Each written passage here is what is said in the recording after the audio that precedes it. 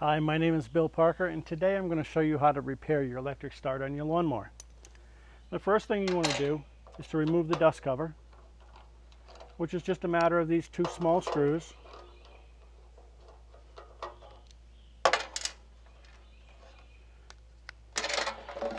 Then we'll remove the cable to the starter.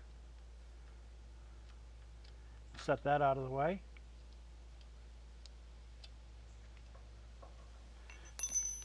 Then we'll remove the starter bolts.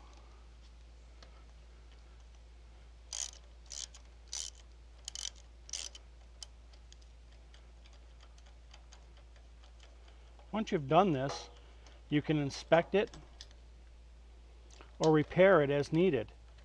If it's just a simple fix like a new gear on the end of the starter, you can bring it to any lawn and garden shop, have them put a new gear on. If it's anything more involved with it, anything inside the starter, the best thing to do is just to replace it.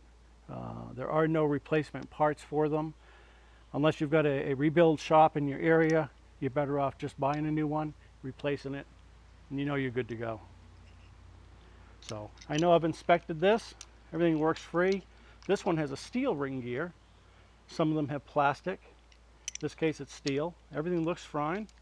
So I'm going to go ahead and reinstall it.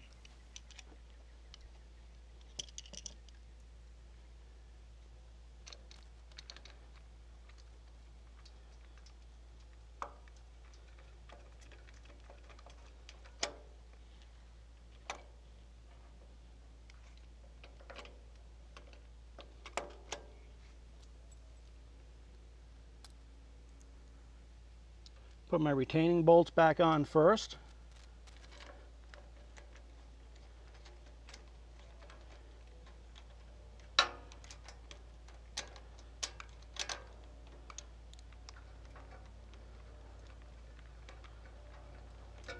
Then I'll hook up my cable.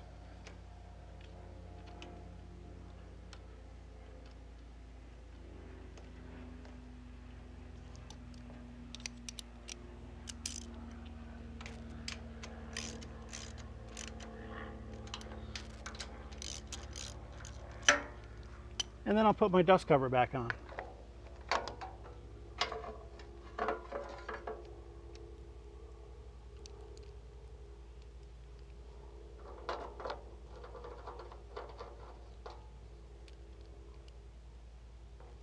And that's all there is to do to replace your electric start on your lawnmower.